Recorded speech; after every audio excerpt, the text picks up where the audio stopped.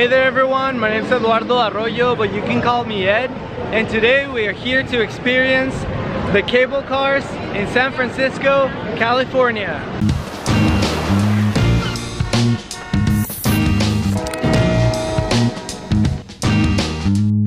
Whenever you talk about San Francisco, you inevitably think about a few things.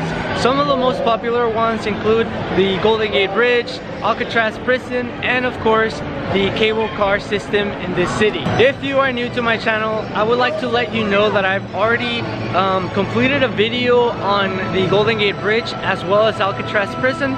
If you're interested, I'll make sure to leave a link in the description below for you to check out. Today the weather was really nice, so I thought to myself that this would be a great day to come and make a video about the cable cars. In the year that I've been living in this city, I've only ridden one of these 3 times. Kind of crazy, I know, but I'm really excited to come back here and even more excited to share that experience with you guys. The main point of the video is to share some of the history about the cable car system here in San Francisco, to share with you guys a few tips and hopefully useful information in case you decide to come and visit the city. And overall, I just want to share a great day and a great experience with you guys. So if you guys are interested, come with me.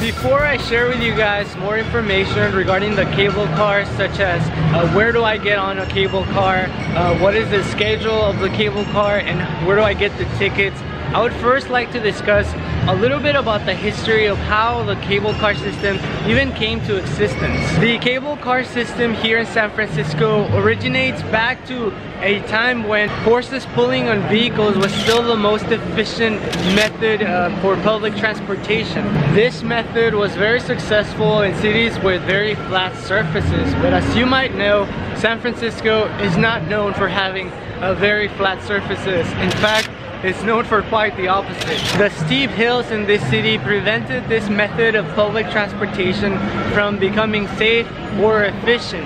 I'm sure back then a lot of people asked themselves the same question, whether or not there was a better way to go about things. But it was not until a rich businessman by the name of Andrew Smith Halliday who asked himself the same question and took it upon himself to find that better way to go about it. Through his efforts, as well with the help of other people, the cable car system came to be in 1873. Very quickly, it became one of the city's most widely used and recognizable methods of transportation. It's really hard to think about San Francisco nowadays without thinking about the cable cars. You think that the cable cars are untouchable and that nothing would ever happen to them. However, they've actually been at risk of being eliminated twice in the past. I won't get into the details of that. You can go ahead and research that on your own, but isn't that crazy? Imagine San Francisco without its cable car system. It definitely wouldn't be the same. As you can clearly see, that never happened, and the cable cars are still functioning till this day. I find it really crazy that we're still using the same method of transportation that San Franciscans used in the 1800s. That, my friends, is kind of wild. That was just a tiny bit about the history of the cable car system in San Francisco. I definitely skipped a lot. If you are interested in knowing more, definitely go ahead and research that on your own. For now, the next point of business is to talk about how and where you get on these things.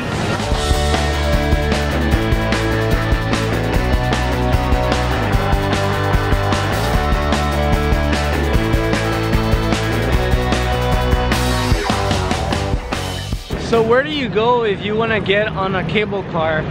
There's actually 2 locations where you can go ahead and do that. Of course, that is without counting the different stops down the road that each of the cable car has.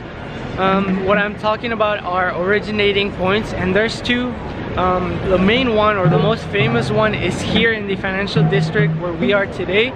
Today we are in the intersection of Powell and Market. And the main reason why this location is really popular is for this reason. Let me show you. The main attraction to this particular location right here is of course the cable car turnaround, which by its name you can tell exactly what it does. The main purpose of the cable car turnaround is to turn the cable car around into the opposite direction, and this, as you can see, it's a manual process. There is a guy that is pushing it to make it go the other way. This is a really great place to come and check out. As you can see, there's a lot of people taking video and pictures to post on their social media, and so it's definitely a place that you can't miss out. It's so close to a lot of places here in the downtown area. There's someone selling art here. As I mentioned, there's a lot of people selling stuff. She's one of them. Yes.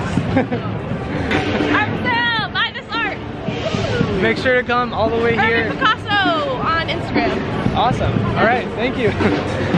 Yeah, like I was saying, there's two lines that go through here. The Powell and Hyde and the Powell and Mason cable car lines, but there's actually a third one that doesn't go through here. The third one is a cable car that goes through California Street. I'll put up a picture. The route kind of intersects with this one. I've actually never gone on the red line, the cable car that goes through California Street. Maybe I should check it out someday, but right now the main focus is the tickets, just in general information for you guys. Right now I'm on my way to the ticket booth, which is, I would say, like the main way that people get tickets, I guess. It's right here. In order to get your ticket, make sure you have small bills available. I think from what I remember last time, it was just $7, so it's not too bad. It does take you a far distance, so I think it's a fair price. But yeah, this is one of the main points where you can get your tickets. But guys, the future is now, and I'm gonna recommend you to download the Muni app and do it just online. Do a favor to yourself and download the app and buy the tickets before coming here.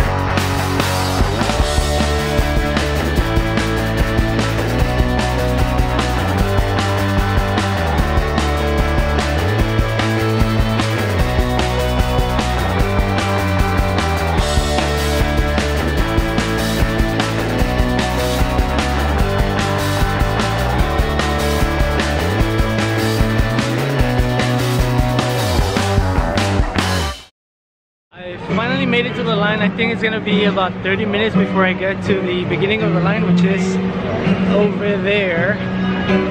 But anyways, I brought my phone, I brought my headphones, so I have entertainment for the next 30 minutes. There's actually someone playing the guitar over there, so it's not too boring. But yeah, I'll be here for a while. I can catch up with you guys whenever I get the chance. So I got in line in front of Sephora. Now I'm across in this point right here. I'm really close to the boarding point, which is in front of this sign right here. And I think the cable car is coming in a few minutes. So really excited. I think I'm getting on the next one.